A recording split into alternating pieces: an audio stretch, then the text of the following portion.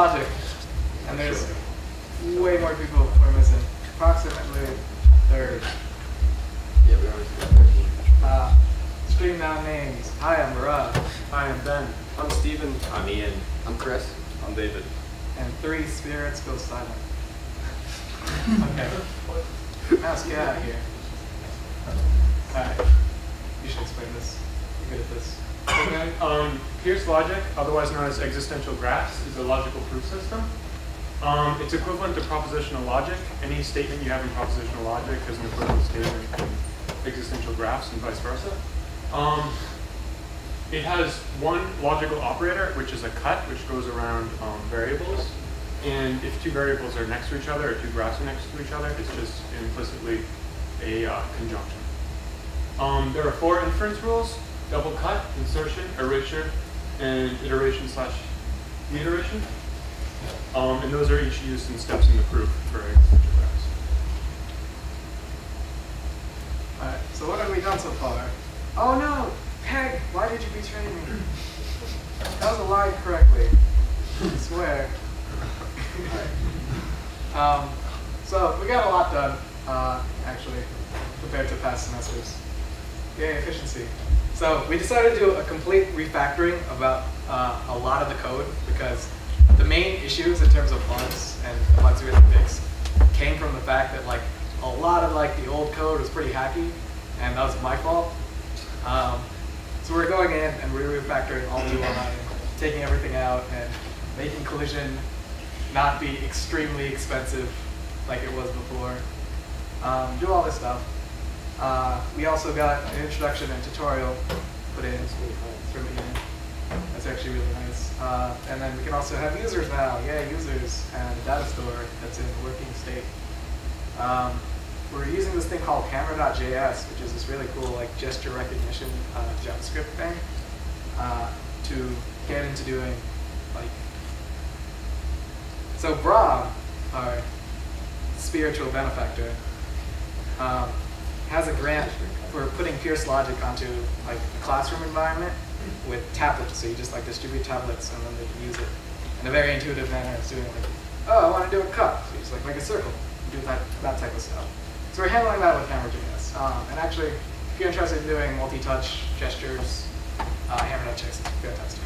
It's really cool. We've also worked on parsing propositional logic statements and converting them into existential graphs.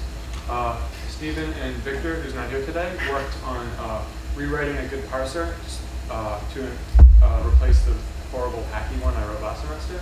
And this one, you give it a propositional logic statement. It parses it into a tree based on those statements. I think we'll show that later. Yeah. And then once you have it as a existential graph, we wrote some software to take the existential graph and automatically place it on the screen so it fits next to it. Future plans. So storing and loading proofs is something that's been on our to-do list for a very long time, but we finally have a web backend and a somewhat stable like serializer for literally the entire thing.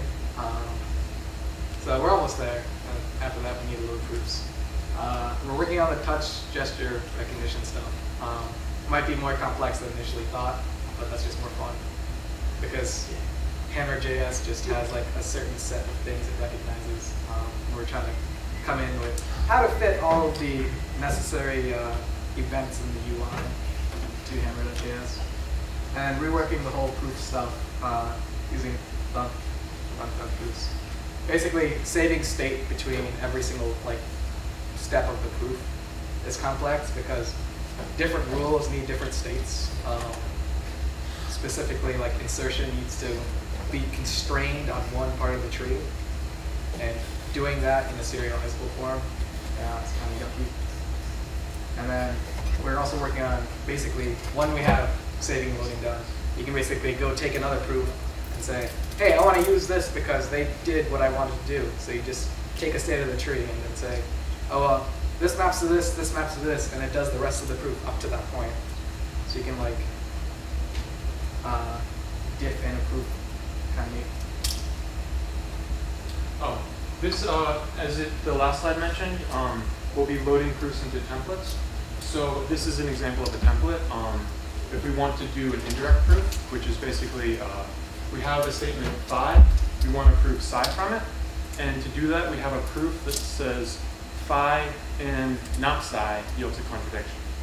So these steps are all will be built in. So you have your phi graph, you give it your psi graph. It'll load these steps into the proof. And this top line right here, you can see that phi in there and that not psi in there. We'll load a proof that assumes those two things and yields an empty cut, which is essentially false.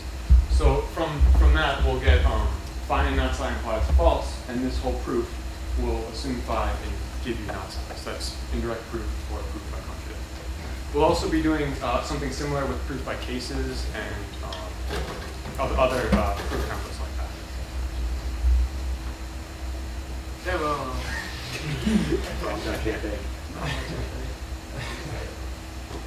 Okay. So we changed the UI up a bit. We're using the newest Bootstrap.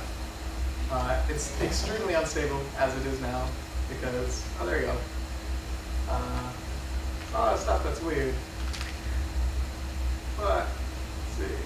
Oh, look. It's not weird. Actually, it's kind of weird. But this is not the most stable thing yet because there's like 15 branches of the project that's being in work and then collapse it up to one. And we'll have one good demo, but we're showing you small things. Like here's the tour, it's actually really nice. Here you go. Highlight stuff. What did we use to do this? Bootstrap tour. Bootstrap tour.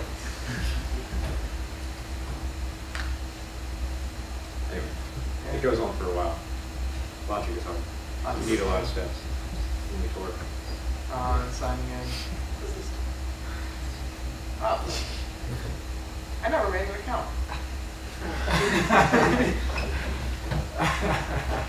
That's Charles Peirce taking control. Does it automatically just take my email address from the old line? Yeah. Oh, okay. Yeah.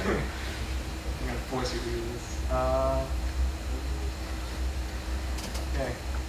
Thanks to everyone on that list, especially Rob, and the usual suspects.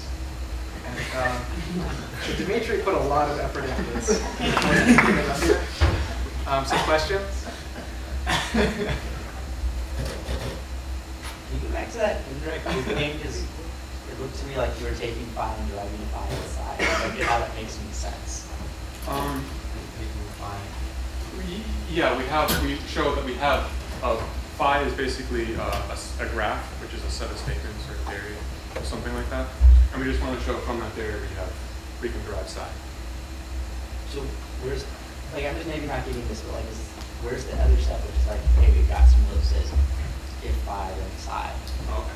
So each of these lines so far, you can see a rule next to it, double cut, insertion, iteration, stuff like that, except for this line right here. Once we get to this graph, we assume in some other file, we have a proof that says if you have phi, then you have not psi, which is psi with a cut around it, we can derive the empty cut, which is that innermost cut in there. So we'll say we want to do a proof, an indirect proof, and we'll give it that file, and it'll load all these other steps in there, and load that file into there, and so we'll have a whole proof just from a subfile. Yes? So I guess that's the reason why that's the only arrow that's not labeled, because the label is provided elsewhere. Exactly. The label is a whole subfile. Do you have a way of saving these proofs in a more traditional text format? It saves down to JSON. I mean, does it look like with and symbols and or symbols and whatnot? Oh, that's entirely possible. Because we have like PL to EG and EG to PL is actually way simpler. Simplification on that is also pretty simple. Like that's pretty solved. That's like a feature we can talk on. So yes. Because our end goal is eventually, okay, we have these saving things, and then we can export. So like export into like a video or something showing this stuff, or export to like a list of actual logic statements. But this stuff has to get done first. When do you think this will be ready for other people to use? Hopefully by the end of the semester, we're actually making good progress. Like full. That. Does it work in different browsers? Yes. Well, Yes. But yes, the yes part of the yes is it works in mobile browsers pretty well because Chris fashioned it up to be stable to screens and also be able to use touch. But Firefox has an issue. So if you paid attention when we clicked, like the context menu was like out here. It's because we had like a scaling issue between like where the event is hit and where it's actually hit on the map. Okay. So that's what I mean by no, yes. So it's functional across browsers. It's just that the interface is a bit odd. It's just one. Yeah. It's just figuring that scaling issue out. Any other questions? You guys decided on tabs or spaces yet? No. Tabs Okay, versus wait, spaces can is we the have like a framework. quick query? Who likes tabs? Raise your hand. Who likes spaces? You can't vote twice, Colin. Wait, I only voted once. I don't know why you're giving me shit. I think tabs win because tabs make sense. We couldn't figure this out, so we ended this in like a die kick match, which I horribly lost. And he was for tabs. But since he's the group leader, he just invalidated the loss. And now the forever war continues. Yeah, that's it. Yeah. Any other questions? No? Oh, wait. You said Dimitri spent a lot of time on that? Yes. Why? I think me and you both know Dimitri is a very odd person. Tell him to work on his operating system. Like, he went, like, this corner is actually quite intricate. Like, But the other corners aren't. yeah, that's Well, good. that's because someone else was in charge.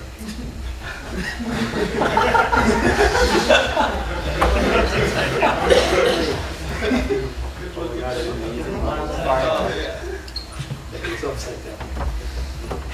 It comes upside down. I started turning Zoom out a little. Zoom out a little. Oh yeah, I turned that one upside down because I wanted to piss him off. Okay, so yeah, any other questions?